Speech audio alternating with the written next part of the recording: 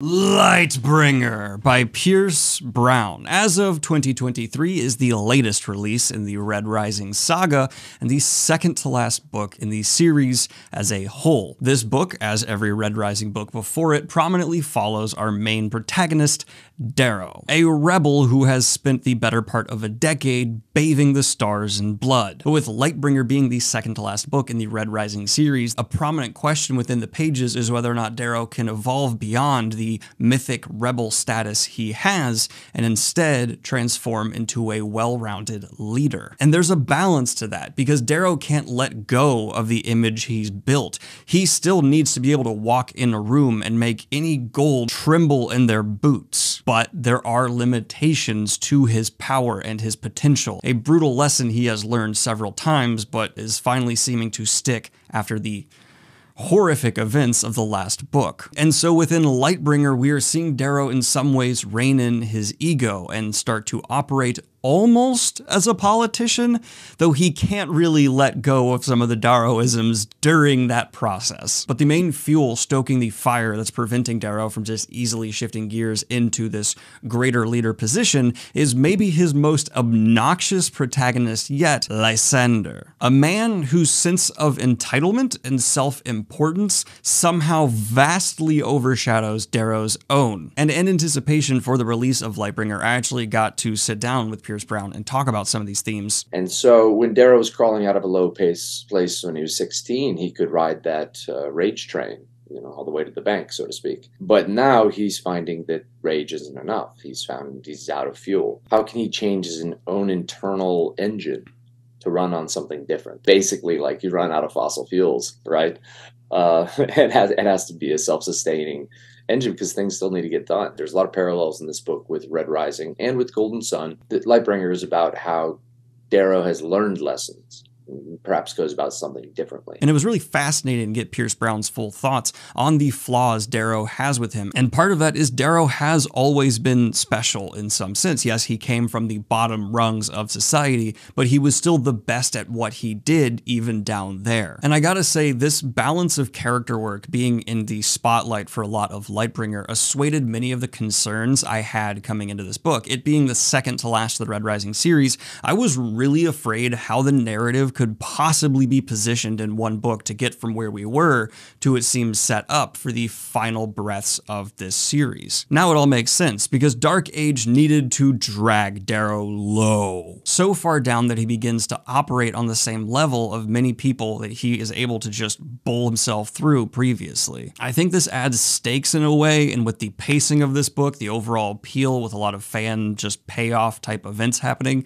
this certainly has the potential, like almost every Red Rising book, of being many fans' favorite. Within the pages, you can feel intention, evolution, still definitely staying true to the spirit of Red Rising, which is a nice transition into us actually talking about the details. We start after the events of Dark Age with Darrow at the lowest we have seen him in a long time, physically, mentally, and how he is viewed from the outside in. But you'd have to have not been paying attention to Red Rising up until this point to not see the potential buried within a Darrow who has been knocked down. I get knocked down, but I get up again. A blow landed rising from defeat is one of Pierce Brown's specialties and always tastes oh so good as a reader. From here, Darrow is sent a challenge in the form of a potential trap, and this is where my biggest gripe for Lightbringer kind of comes into play. We are presented with a Darrow who is more mature than the one we've seen before and much more aware of his vulnerabilities, but he's still making just stupidly bold decisions. Within the text, they're believable because we are, of course, as readers, supposed to view Darrow as this almost mythological Achilles type demigod, but he's not that literally. It's starting to feel like there should be more direct consequences anytime Darrow makes one of these just over the top decisions,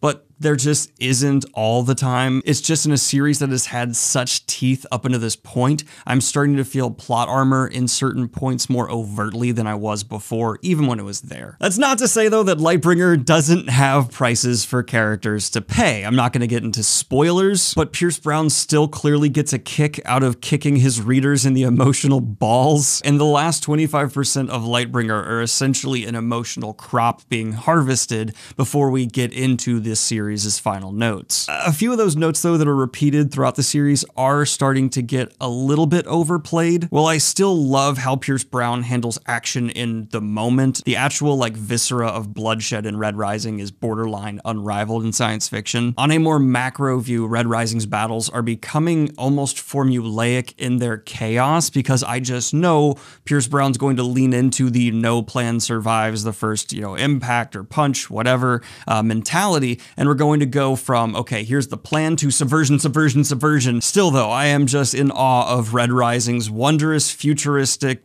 blood deluge. It's just one of those things where if you pull your head out of the bucket of blood, you'll see it's a bit similar to other buckets of blood. But I am happy to say I also found some real breaths of fresh air here in Lightbringer. The cost and toll of the long-term effects of this war are focused on more so in this book than they ever have been before in terms of just certain people who are victims of all the action going on, essentially giving up. They're seeing the cancerous toll that's being taken on all of the planets around them. And it's interesting to see there are certain people who have just decided to essentially quit. It's an idea that takes this grandiose, over-the-top sci-fi epic and successfully brings it back to a more human level, which is related to the final emotions Lightbringer inflicted on me. And it's a really pleasant blend of catharsis and tension, because I feel like on a character level, I have reached catharsis with how I can see certain characters are going to go from here or where they've come to rest now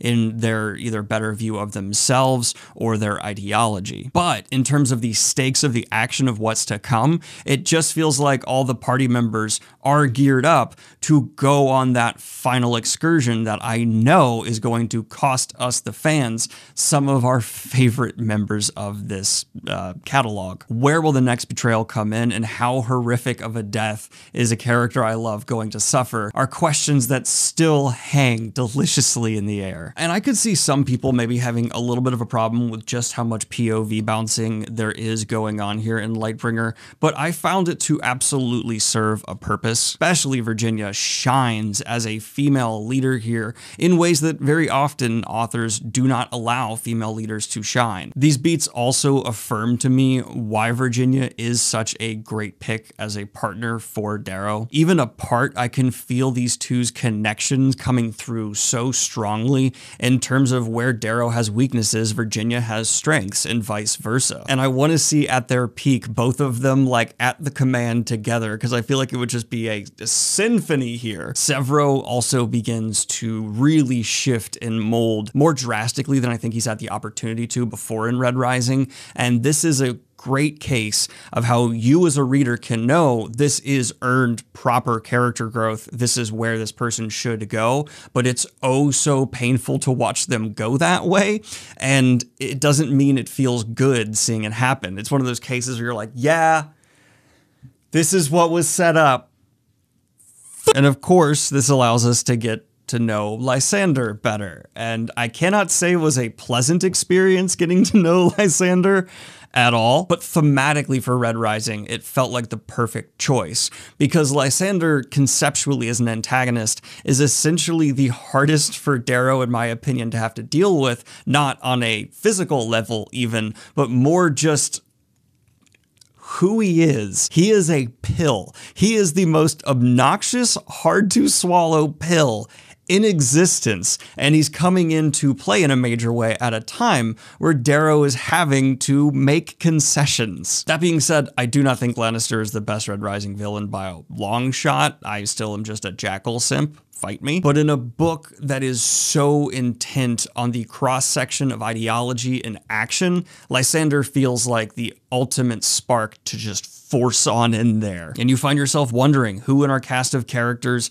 is willing to actually back up their ideology for a greater good by making concessions and allying themselves in ways they previously didn't want to for other threats that are on the horizon coming in. And in all great political struggles, there's the question of who is going to stand by their word and who is actually just trying to move to position themselves for better power, better legacy, etc., etc. And with the egos at play, You could really ask it of anybody. And I feel like the next book is going to have quite a bit hinging on characters being able to put down their arms when they realize they're wrong, something that sounds oh so simple in premise, but when you look at who you're trying to push that idea towards, it becomes so much more complicated. All of this moves in a way towards basically the predominant question for Red Rising for the last several books, and that is whether or not Darrow wants peace more than he wants revenge. We all know what the answer would have been in book 1, but what about now? And conversely, can others that Darrow has wronged, which yes, Darrow's on the right side of history, but he has still wronged people,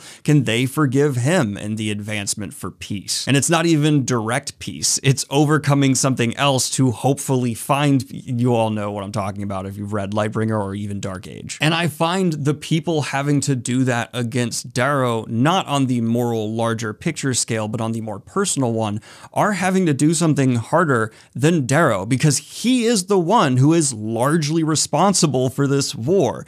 It's his fault, but he was on the right side. Yeah, though, very, very easily, I am feeling a strong 9 out of 10 for Lightbringer. There are some minor gripes I had here, but with the overwhelming, fascinating thematic questions that are being forced onto characters that we know so well, all skinned over with Pierce Brown's wonderful prose and just fabulous setting, Lightbringer's an easy win for me. All of that while moving the story along with action sequences that feel like if they were adapted would be some of the most awe-inspiring to see on a screen. It's a solid reminder why Pierce Brown is widely considered one of the best sci-fi writers of our time for this subgenre of sci-fi. But okay, let's get into mild spoilers here, because I gotta say some things that I really, really want to say starting now. Atlantia is this big old potential unifier. And of course, in typical Pierce Brown fashion, and due to all the conflicts that are currently ongoing, it can't be as simple as everyone just being super smart and getting in line to fight this other thing. In a lesser author's hands, it would be unbelievable for characters to not just, all right, let's go take care of this other thing, but because of how thoroughly understood conflict is at all stages of Red Rising, you absolutely believe these people can't just put everything aside and suddenly work together. And so instead of getting that simpler path, the final vomit-inducing scene with Lysander we get is essentially him going after food while speaking about how wondrous what he's doing is. And it's just, he's a I don't have any other word to put there. It's the one that feels right, so I'm gonna use it, sorry. And I love that the final nail in the coffin for this potential full unification we saw almost within reach was the death of a character that had such complexity to them, but also definitely felt like it was the time for them to go if they were going to. That'd be the death of Cassius. And this emotional haymaker hits in a way where the true brilliance of Lightbringer for me is posing all those questions I talked about, are like, are you mature enough? Can you get over these past wrongs? But then making you, the reader, with the death of this character be like, fuck it, kill him! Death is the only true path to peace! Because you love Cassius so much, and what Darrow and M have been through up to this point, it's just like seeing it get taken out by such a piece of shit. Leave it to Pierce Brown to not only have resonant ideas in his text, but then put you in a position to remind you, the reader, if you're sitting here thinking like, of course these people would get over this. It's stupid, they're not in conflict, to be like, oh yeah? How about now? It's a reminder that these are human beings who aren't going to be perfect and are emotional, and he does it to you to stick that. And then we also have what my friend Max referred to as a parody of Darrow. Volsun Far within the Obsidians essentially doing a Darrow. I will say though, I'm not the biggest fan of super weapons. Things being introduced that just address overtly such a major part of the world. And of course, I'm talking about the color super weapon here. I feel the tension of whoever's hands it's in, because immediately you just see like what the outcome, it forces you to picture the future of it activated by whatever that person's cause is. But I just don't personally love those kind of super weapons. I've seen them too often used for easy outs, but I hope I'm proven wrong here. But that is just my review of Lightbringer.